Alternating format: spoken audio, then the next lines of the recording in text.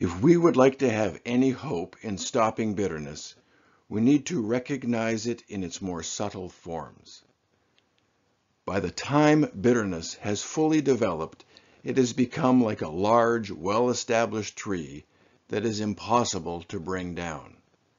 At this point, you are no longer living your life with freedom and enthusiasm. You are living your life, negotiating your path, and conducting your relationships as a victim. There are benefits of being a victim: the attention received from the stories of injustice, and the sense of freedom from personal responsibility. But this benefit comes at the steep cost of a deep sense of powerlessness and a growing isolation.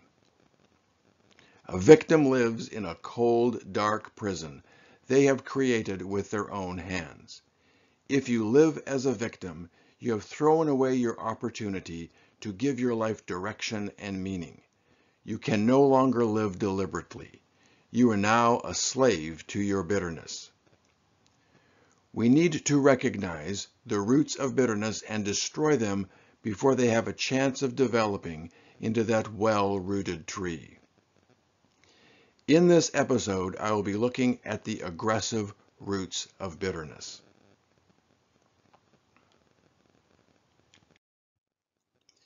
In the book of Hebrews in the New Testament, we are encouraged to watch out that no poisonous root of bitterness grows up to trouble you, corrupting many. Be on your guard. These roots have corrupting power, and they present in a very subtle manner.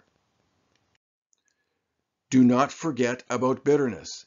It will eat you alive. Bitterness is the internalization and personalization of a perceived injustice with a persistent and intense rumination about the injustice or the agent of the perceived injustice, resulting in more damage caused by the bitterness than could ever be caused by the injustice. You want to stop the progress towards bitterness as soon as you can. The following is a list of some of the early roots of bitterness. Learn to recognize them early and get rid of them before they make you a bitter victim. You know what they look and feel like in their maturity. This is not intended to be a complete list. It is just a list of some of the more common aggressive roots of bitterness. The one thing all these roots share in common is their source. All roots of bitterness come from greed. One of the early aggressive roots of bitterness is called haughtiness. Haughtiness is where you place a very high value on how you do things. You are convinced that your way of doing things is the only way. Haughtiness is lived out as my way or the highway. This occurs when there is an imbalance in what you do and how you do it. If you are insecure in what you have done or think that what you have done will be viewed as insufficient by others, then you are likely to focus on how you do things, and this may result in haughtiness. Others perceive haughty people as being meddlers or micromanagers. Ongoing haughtiness will leave you socially isolated and eventually bitter. Another aggressive root of bitterness is anger. Anger is an intense emotion. It involves a strong, uncomfortable, and hostile response to a perceived threat or hurt. Anger can occur when a person feels their boundaries are being violated. Modern psychologists view anger as a primary, natural, and mature emotion is experienced by virtually all humans at times, and as something that has functional value for survival. Anger is seen as a supportive mechanism to show a person that something is wrong and requires changing. Anger can mobilize psychological resources for corrective action. Uncontrolled anger can, however, negatively affect personal or social well-being and negatively impact those around you. When it comes to anger, three types of anger are recognized. Firstly, there is hasty and sudden anger that is connected to the impulse for self-preservation. This form of anger is episodic. Secondly, there is deliberate anger, which is a reaction to perceived deliberate harm or unfair treatment by others. This form of anger is also episodic. Thirdly, there is dispositional anger, which is more of a character trait. The individual with dispositional anger is angry all of the time. Anger causes a reduction in cognitive ability and interferes with the accurate processing of external stimuli. In other words, when you are angry, you cannot think clearly or accurately evaluate your surroundings. Dangers seem smaller, actions seem less risky, ventures seem more likely to succeed, and unfortunate events seem less likely. Angry people are more likely to make risky decisions and make less realistic assessments. To be chronically angry drains your resilience and can lead to bitterness. Another aggressive root of bitterness is hatred.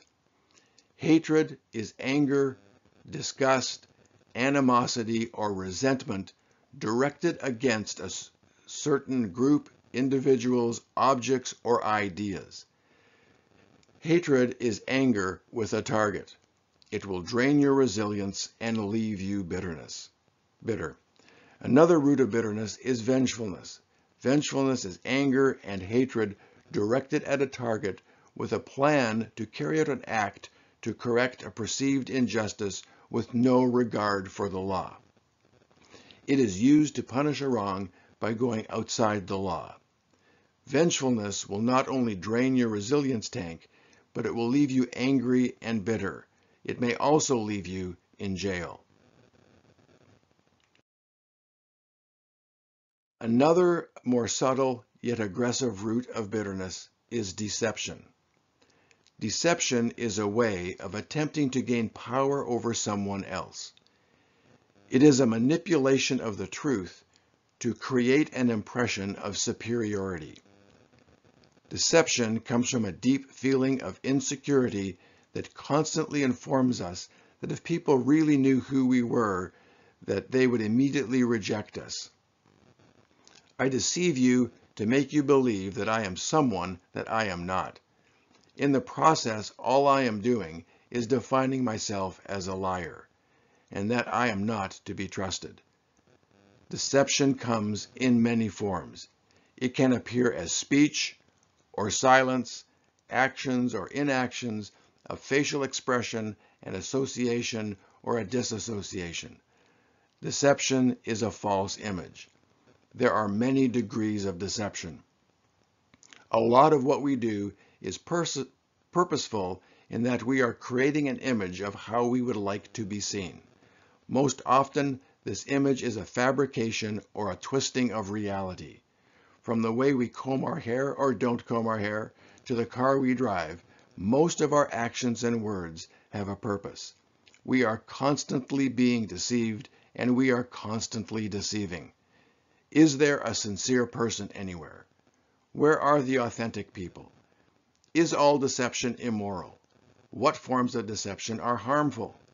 What forms of deception could be called a root of bitterness? Is there a moral manipulation of the truth that can be used for the greater good? Philosophers and theologians have pondered these questions for millennia. The deception that is motivated by insecurity will lead to all sorts of actions and words to project an image acceptable to others. This type of deception is called pretense. Pretense is affirmation-seeking deception. I will deal with pretense more completely in another presentation. Pretense will more likely cause exhaustion and depression than lead to bitterness. The deception that is motivated by greed is the type of deception that will eventually leave the actor bitter. This type of greedy deception is delusion through false hope. This type of deceiver is well aware of human frailties and insecurities.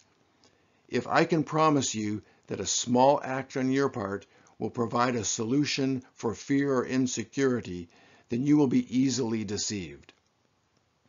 Greed-motivated deception is a very destructive form of deception. It will leave the deceiver empty and the deceived angry and bitter. Destructive deception is a matter of motive, but we need to be very careful, or else we are likely to deceive ourselves, thinking our motives are pure when they are rooted in greed.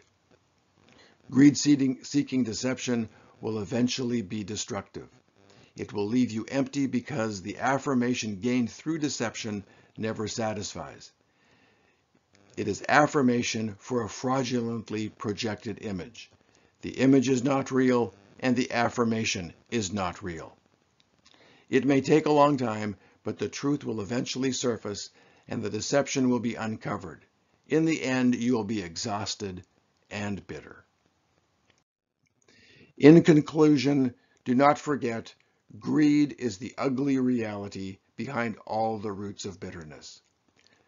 Greed and bitterness will destroy you. Be on your guard. Stop the roots of bitterness before they develop and define you. Bitterness will kill you. For references and additional information, please visit the fracturedresilience.com website, and for updates on new videos, subscribe to the Fractured Resilience YouTube channel. Thank you.